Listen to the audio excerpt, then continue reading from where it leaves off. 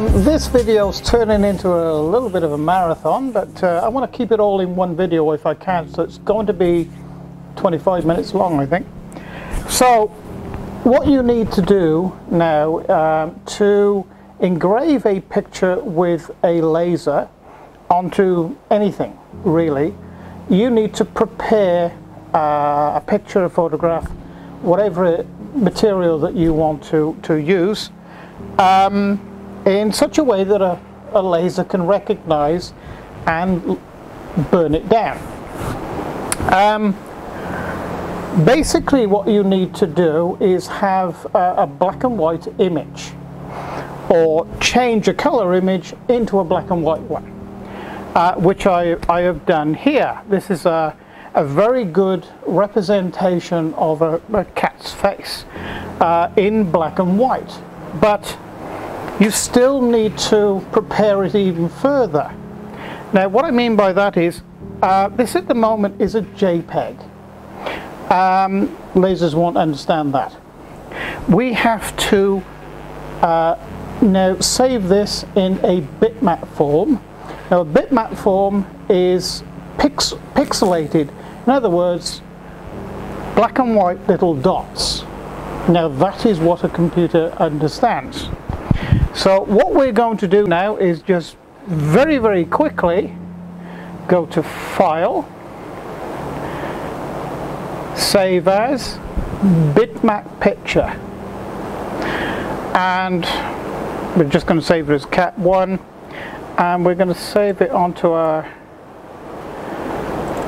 removable device, save it there. I'm going to put it straight into laser cut and further treat it in there. Okay, so we've got laser cut here now, so we go to here, actually here, to import a file, and here it is here, Cat1, double click, and there it is.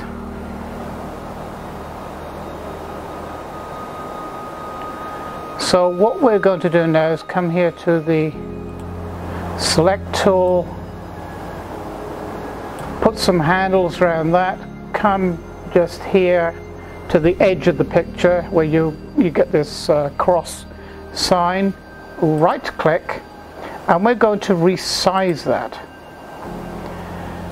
It's a little bit small, but we want to keep this ticked because we want to keep the picture the same size. We don't want to distort it at all. So I'm going to go, let's see, 100, maybe 120. 120, 85, okay, we're going to okay that. That's a little bit bigger. So when a laser etches or burns in glass or plastic or something like that, what happens is, if I left the picture like this, the laser will fire in the black areas and not fire in the white areas. But when the laser impacts on glass or plastic, it shows up white or grey. So what we have to do with this picture is reverse the colors. In other words, make a negative of this, which is very simply done by coming over here. Invert color of bitmap. One click and it's done. That's it. So that's what the laser is actually going to etch. Having now converted very quickly our picture to a negative, we can now process it further in laser cut. Now we don't want to cut it, so we change that. Now how to change that? You just hover over it. No. Click once, say engrave. We only want to engrave this. So then double click, this will come up. Okay, so 300 is fine. That's 300 millimeters per second, which is actually about 11 inches per second. Bidirection, correct, so we want it to fire both directions. Engrave blowing, yes, that's ticked. Now this is a little high. Because we want to be fairly gentle with this. So we're going to say 20. And I'm going to knock this down to about 22.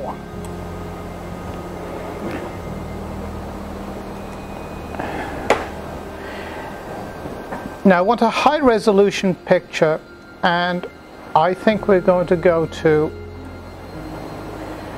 0.09 step over to make sure that we get good coverage. We don't have to do anything else here. Just press OK. It's going to take a little while to do, I think, because the program now is actually individualizing every pixel and writing the code for it. So now we can start the laser up and send it to the laser, and we'll give it a cut. Okay, so let's set the datum there, and the datum origin is there, so we're going to do a test. Okay, so here we go, and what I'll do is I'll speed the footage up here. It should only take about 5 minutes, but I'm sure you don't want to sit through a whole 5 minutes of etching, so here we go.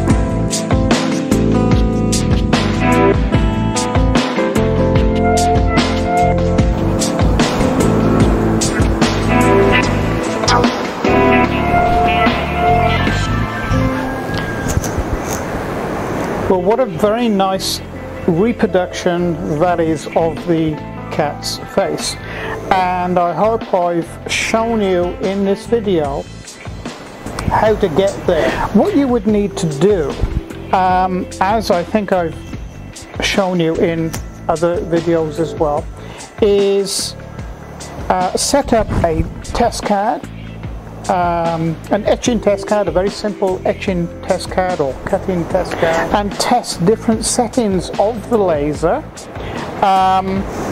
for speed and feed, and also power settings. And I think I've given you a little taste of how to do that, how to get the near perfect reproduction. Videos in the future, we will go into more depth of etching and cutting of different materials, and even 3D engraving. Though my own preference for 3D engraving is a CNC router, it can still be achieved with a laser. but my choice for 3D engraving obviously would be a CNC router, because I find them less trouble. When I say less trouble, to 3D engrave something like this would take probably about 6 to 8 passes. In other words, the whole thing would have to be cut about 8 times at different power ratings, and then you would have to hand finish it, because you would get left in the material some of the waste material, depending on what you was etching into. But we'll sort of go into that in more detail in the future. So thank you for watching this video, and I hope I've enlightened you as to the operation of a laser, and I hope to inform you even more in the future. So thank you for joining me on this video, and please press like and subscribe to my channel.